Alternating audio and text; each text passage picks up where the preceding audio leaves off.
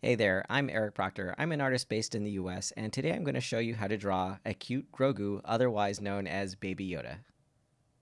So our first step is going to be creating a foundation for Baby Yoda's head. So I think the first thing we'll do is we'll draw a rectangle, but we're going to kind of round the sides just a little bit. And maybe just kind of give the top a little bit of a dome. So we're going to draw another rectangle, but this one's going to flare out towards the bottom because he's a little wider on the bottom than on the top. Create a cross down the center, and this is going to be the face, and then create another cross that's kind of center-ish, and that's just going to help us line up the eyes and the mouth and the nose. So go ahead and create like an almond shape for his eyes on both sides here, kind of in the center of each of these little halves. And then we're going to put a nose not on that top line, but just kind of below it. And then for the mouth, do kind of like a frown, but then turn up the edges. And I think that makes for a very cute mouth. Next step is to draw in some very, very big eyes.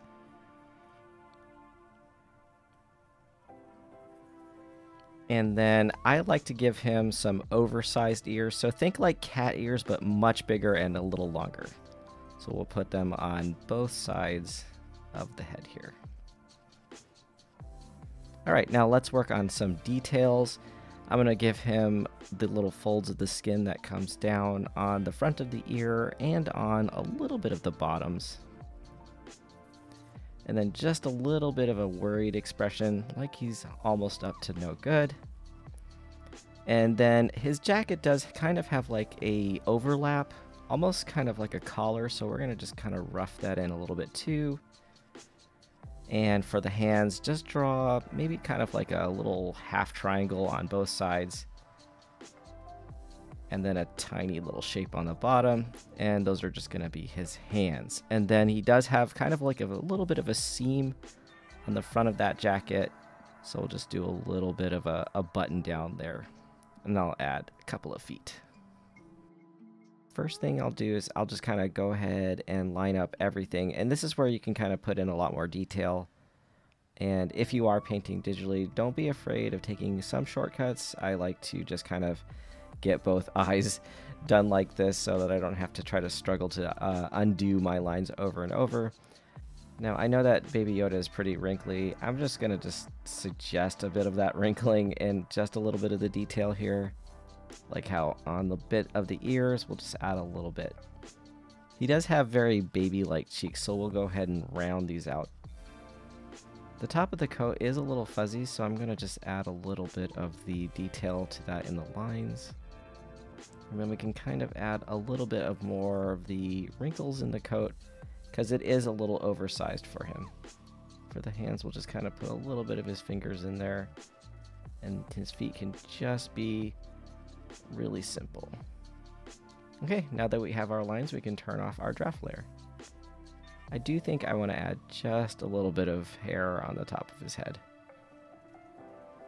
Now that we have our lines done, we can make a template on the bottom here so we can go ahead and color our Baby Yoda in. So I'm going to use the magic wand tool, which helps me select everything that's blank on the outside, but what I want is everything that's on the inside. So I'm going to go ahead and select the inverse. I'm going to make a new layer, and then I'm going to fill that inverse part with a color fill. That way I can keep everything kind of underneath the lines here.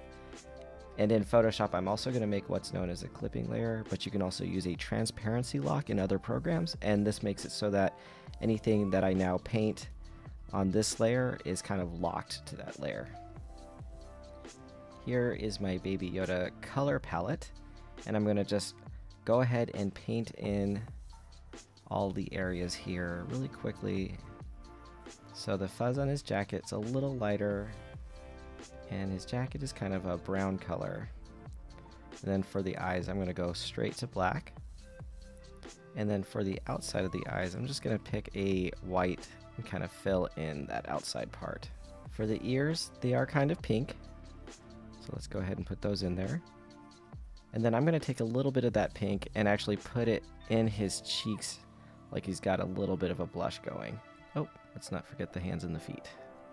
Okay, from here you can add some shading, so anything that's just a little bit on an overhang, like this fuzzy jacket part on the top, we can go ahead and put a shadow underneath it, and maybe just a little bit of that shadow coming down here as well.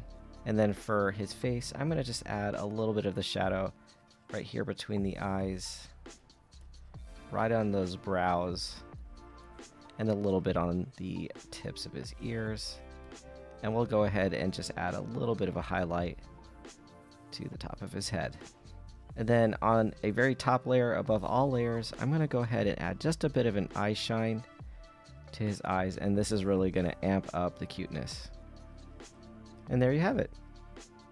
Now here's where you can make it your own. For me, I like when things are a little painted looking, so I'm going to up the shadows just a little bit. In my drawings, I also like to add a little bit of what's known as a kick light or a rim light, something to sort of accent one edge. I tend to use pink and purple a lot, so that's what I'm going to do here. And then I also like to kind of fold my line art into the colors, so I'm going to use another layer just so that I can paint the lines themselves. And of course, I do like making things a little fuzzy, so I'm going to use my texture brush on a layer above the line art so I can kind of just put in a little bit of that fuzz. And why not? Maybe his hair is kind of fuzzy up here too. But have fun with it. Make it your own. Add the details that you want. And there you go. A very cute Grogu or Baby Yoda.